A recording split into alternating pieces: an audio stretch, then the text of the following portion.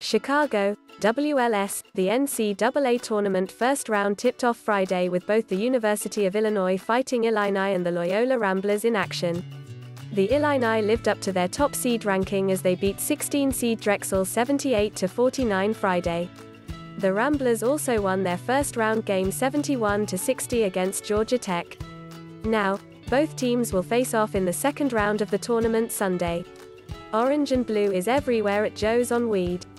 It is one of the University of Illinois Alumni Club's watch party locations, and Illini pride is on full display.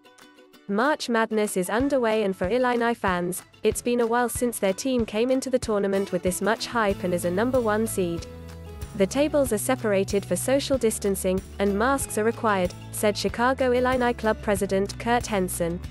For basketball fans who had to miss out last year when the tournament was cancelled, this is a big step closer to normalcy. Check this out, giant March Madness bracket on in hotel is world's largest at the Orange and Brew in Downers Grove. The suburban Illini crowd is celebrating the big first round win and looking forward to moving on. The timing of the strong season for the Illini is good for business for owner Eric Schmidt, who graduated from Illinois in the 90s and has suffered through many ups and downs with his school's teams.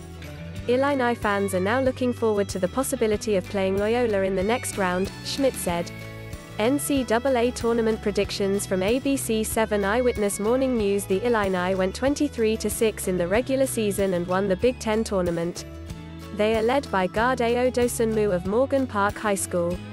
It is the Ramblers' first NCAA tournament appearance since 2018 when they made a surprise run to the Final Four. They went 24-4 on their way to first place in the Missouri Valley Conference. They are led by seniors Cameron Krutwig and Lucas Williamson, who were both a part of Loyola's 2018 run.